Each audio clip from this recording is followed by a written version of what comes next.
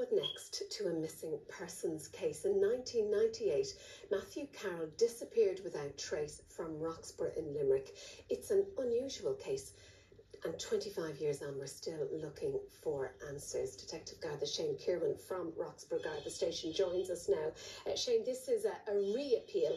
The case of Mathew Carroll. Tell us more. Yeah, Sharon, it's Matthew's 25-year anniversary since he went missing. The 8th of June 1998, he went missing after being out socialising at the Steering Wheel pub in Roxburgh.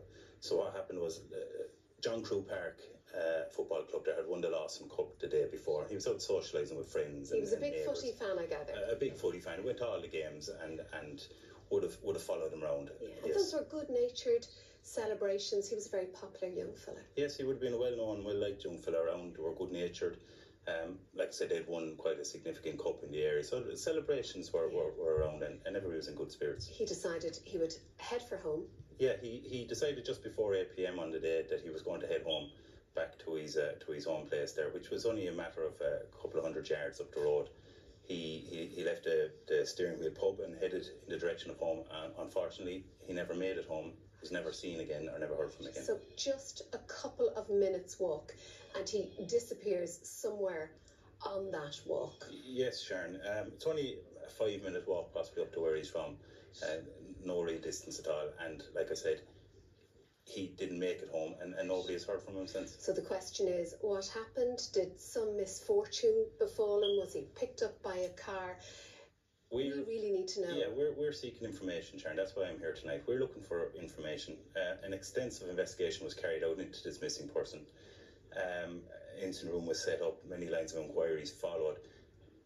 We need more information from members of the public. Somebody out there will know something, Sharon, that they haven't come forward with to Gardaí yet. You know, through the passage of time, people's loyalties may have changed. People might have information that they didn't come forward at the time. Yeah. We're even willing to speak to people who may have spoken to us previously and may have information. So that's why I'm here tonight. I'm seeking information, people to come forward and help us with this investigation. And you do so on behalf of the family who have been to hell and back on this. There's been huge suffering, Sharon, you know, to his family and his friends and the local community. Throughout all these years, his daughter was only very small when Mathew passed away, or when Mathew went missing. Yeah. And basically, so what we are hoping to give a bit of closure to the family.